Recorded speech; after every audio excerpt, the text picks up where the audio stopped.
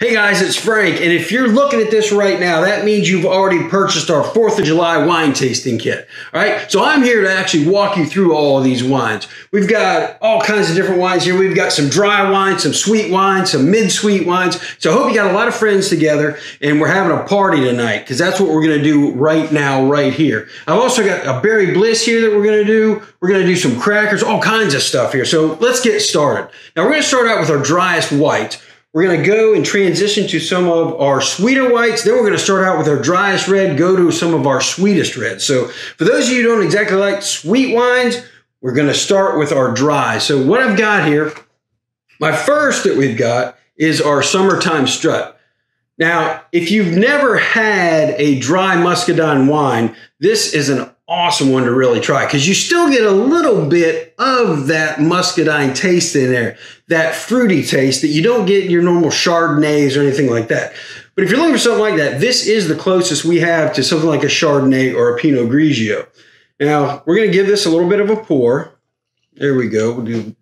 That looks about good. So you guys get yours poured too. We're going to try this together.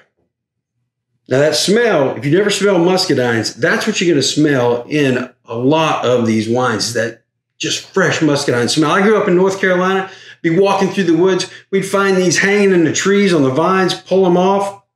I'm telling you, I remember this smell from when I was a kid. So let's give this a taste. This is our Summertime Strut, our driest white wine we have. It's about a 0.3% sugar content.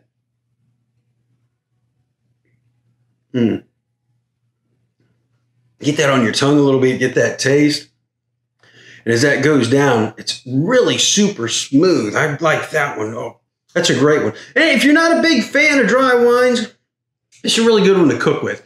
Throw this in with some shrimp, add a little bit of garlic. You got a nice shrimp scampi, add some butter in there. It's an awesome wine to cook with also if you're not into the dry wines.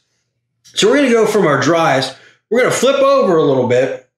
So what I want you to do right now, take a cracker, pop that in your mouth, because you want to get that dry taste, because we're going to go to our mid-sweet.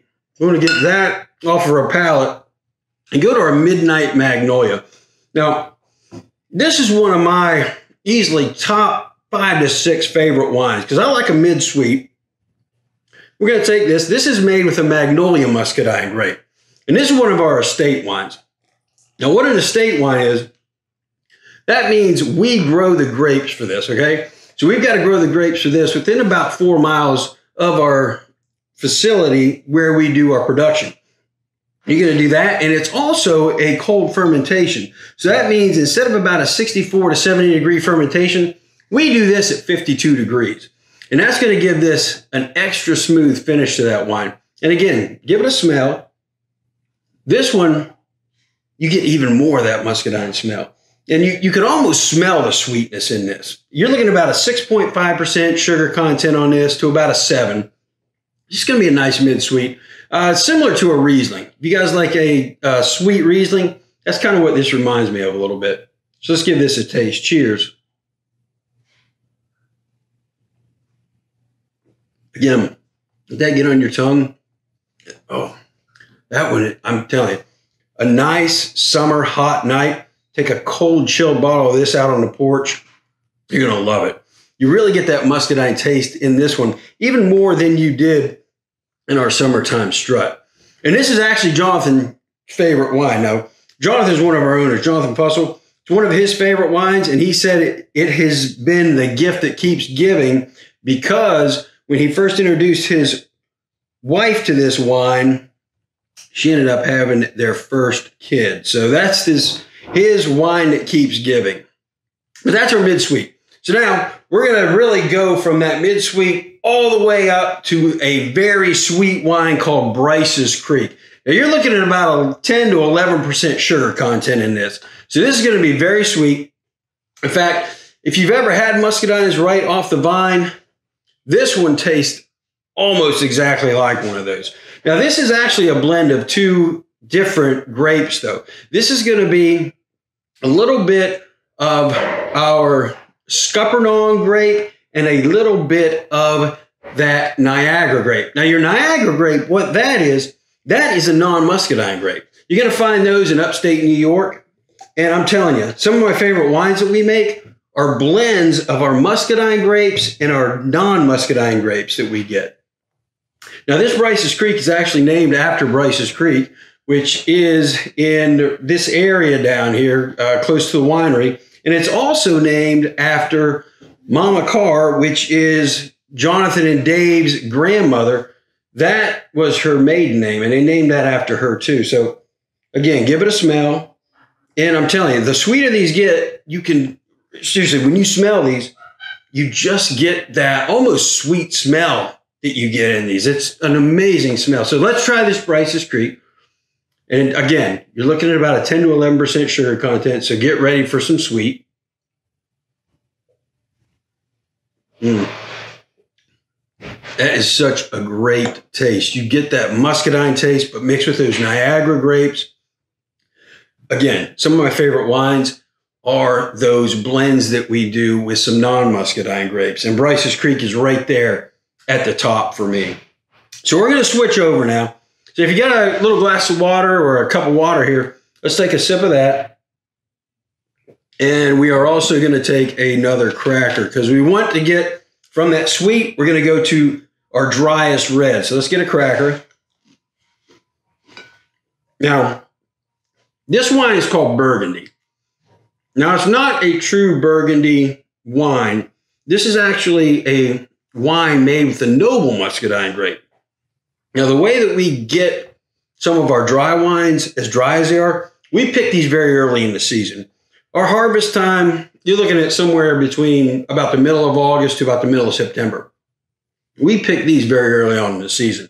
Now, if you like a Merlot or say a Cabernet, this is the go-to wine that I use, similar to that, but it's not going to be nearly quite as dry. It's going to have more of a fruity taste. You're going to really get that noble muscadine flavor in there, but it's going to be a lot less sweet than some of our other wines. And that smell, again, you just get that, oh, that awesome muscadine smell. It just reminds me of being a kid. I love these wines. So let's give this a taste.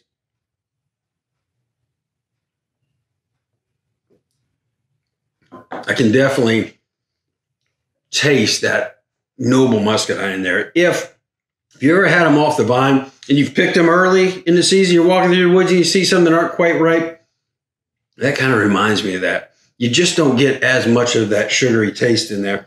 Now, this one, again, if you're not a fan of dry wines, I use this one a lot for cooking. I'll take a whole roast, marinate it in this wine, a bottle of this wine overnight, the Burgundy wine. Throw some garlic in there, some onions. Next day, throw it in a crock pot. You got an awesome meal when you get home from work. It only takes about 8 hours. You get home, the house smells awesome. And make some roasted potatoes. I like to throw a little bit of dill on those and use that gravy to pour right over those potatoes and that roast beef. It is an awesome, awesome dinner to do.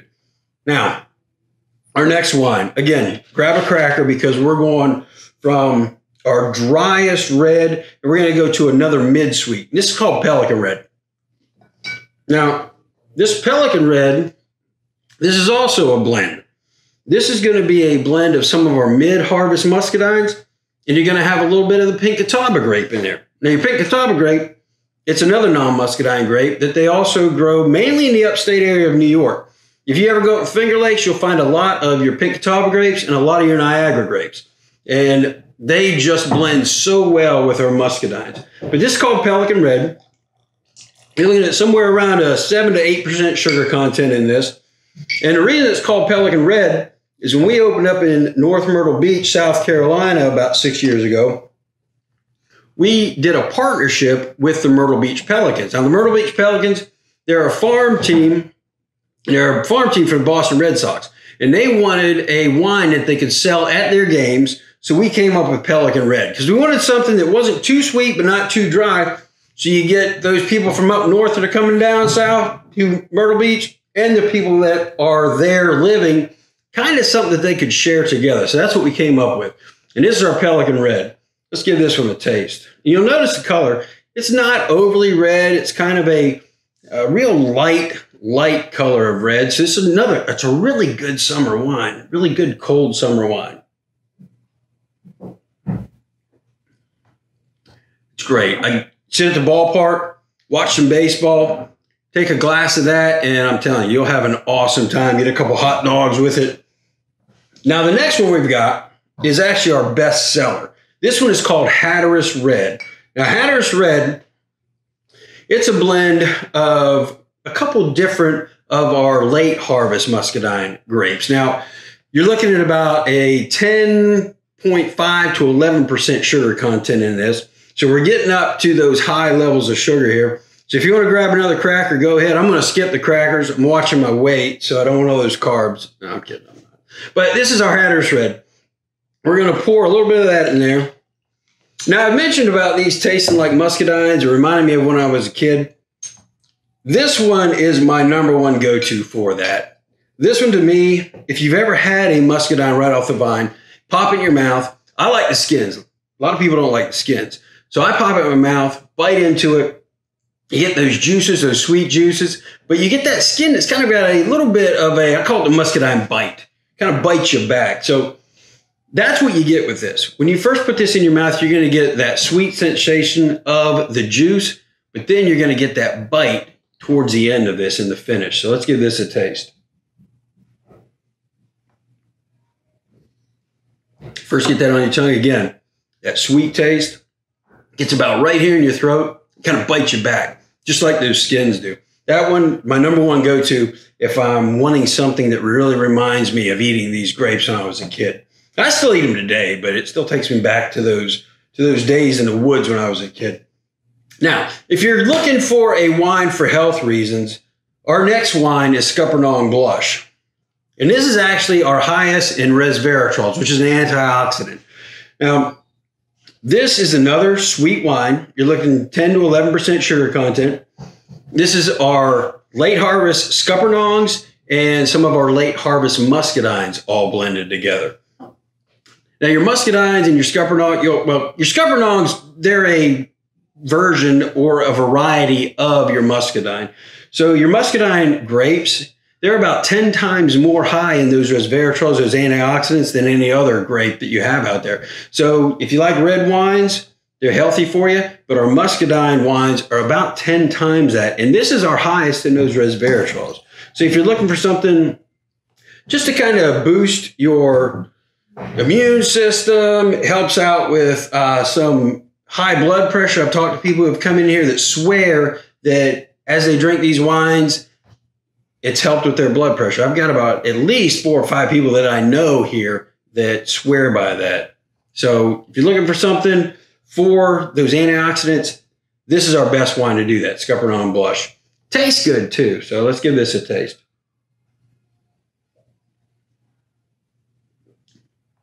Now that Scuppernong, if you've never had the Scuppernong variety of muscadine, to me it's got a little bit more of a tart taste to it than some of your other muscadine varieties. So that's why I like that one, because it gives you a little bit of a tart taste. But then with those other varieties of muscadine mixed in there, it smooths it out on the finish. So that one starts out a little bit tart, but then smooths out on your finish. So that's our Scuppernong Blush. Now we're coming to my personal favorite wine that we have. And this is called Going Coastal. This is my favorite wine because it's a blend of about 4 different grapes. You got a little bit of Scuppernong grape in there. You got a little bit of a grape called the James grape. Those are both muscadines. And then you've got a little bit of that Pink Catawba and Niagara. And those all blended together, to me, this is the smoothest wine we have here that we make here at Duplin Winery. Now, it's called Going Coastal. And it's called Going Coastal because when we opened up in North Myrtle Beach, that was the wine that we made kind of just for our North Myrtle Beach location. We hand bottle that one. Well, we did hand bottle it when we first started out. We do both now. We hand bottle it and we do it on the production line here in Rose Hill. But originally, it was all hand bottled. So chances are, if you get a bottle of this, you've got a pretty good chance of that being hand bottled there in North Myrtle Beach. But it's a really smooth wine. Those blend of that muscadine and that non-muscadine, again, so those are some of my favorite wines. And this is by far my number one go-to wine that we make here in Duplin County at Duplin Winery.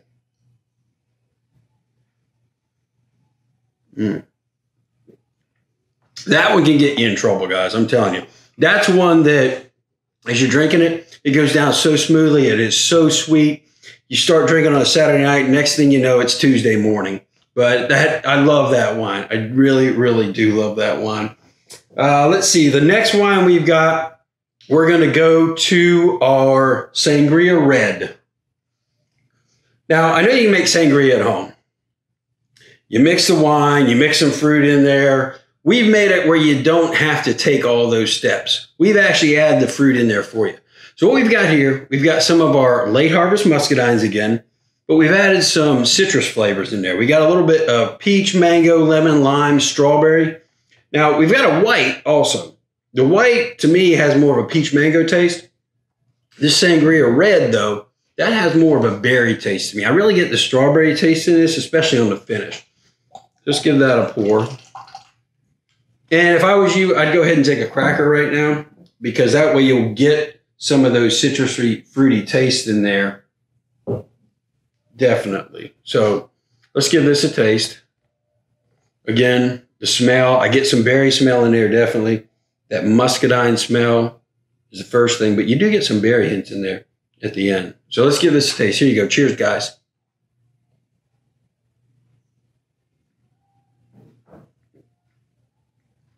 Definitely get some strawberry taste in there. A little bit of that citrus taste towards the finish.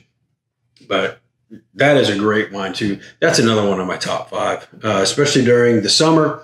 If you want to go outside, have a party, add some fruit to that. Now, we've already got the fruit flavoring in there, but I really like adding a little bit of bananas and strawberries in there. Throw some apples in there, too. But my go-to with that is throwing some bananas and strawberries in there. That is really, really good wine.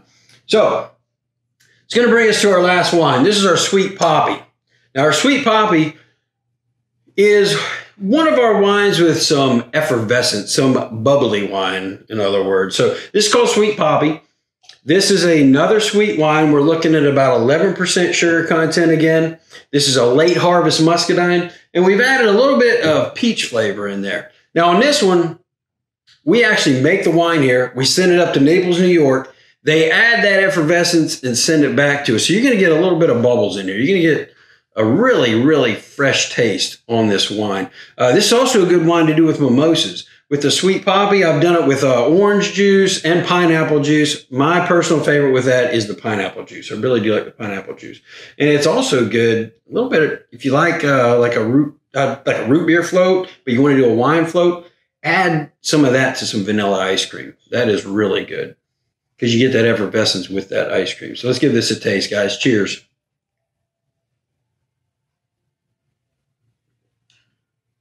Yeah, you get that pop in your mouth from those bubbles. I love that. That's just awesome.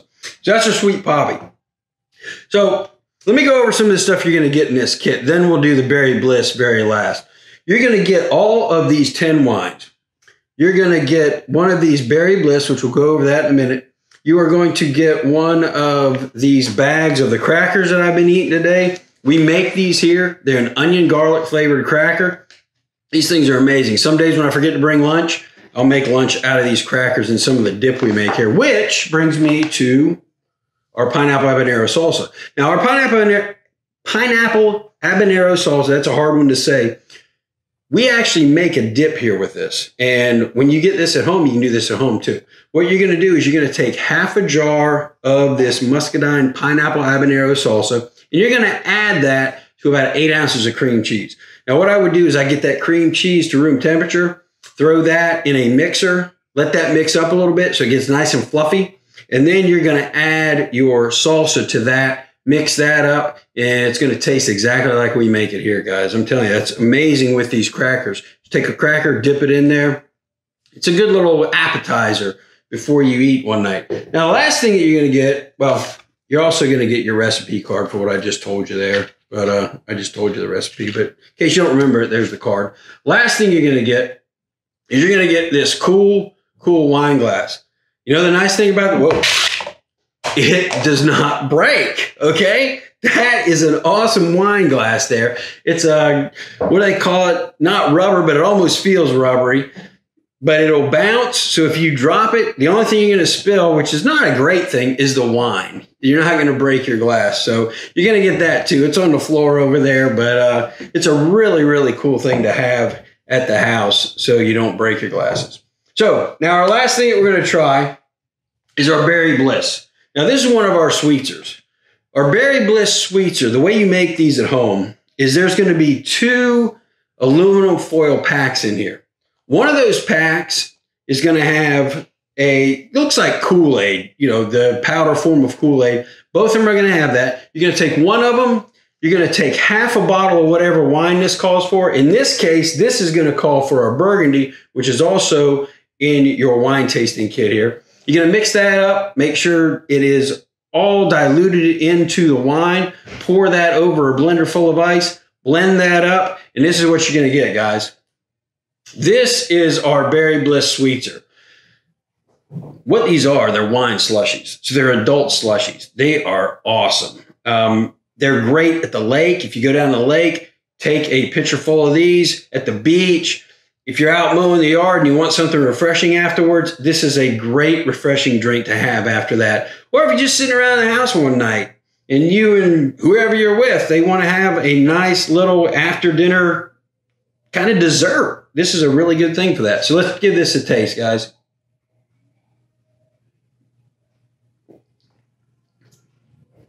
Berry Bliss.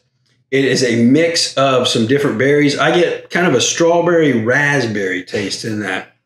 It's awesome. It's easy to make at home. So we've got this in the kit. You got the Burgundy. It's easy to make, and I'm telling you. Oh, and if you got kids that are underage, you can actually take the other one, make that with either some water, or we do have some non-alcohol wines here also that you could order.